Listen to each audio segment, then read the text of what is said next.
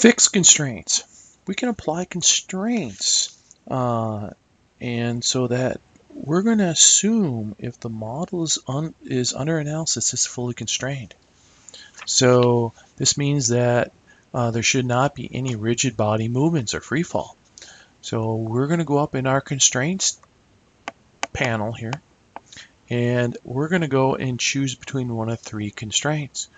Let's start with fixed.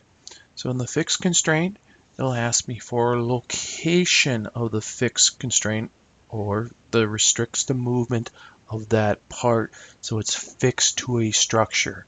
I'm going to come over here and I'm going to pick this end of the part and say this end of the part is fixed to a structure. And now all I have to do is say OK or apply.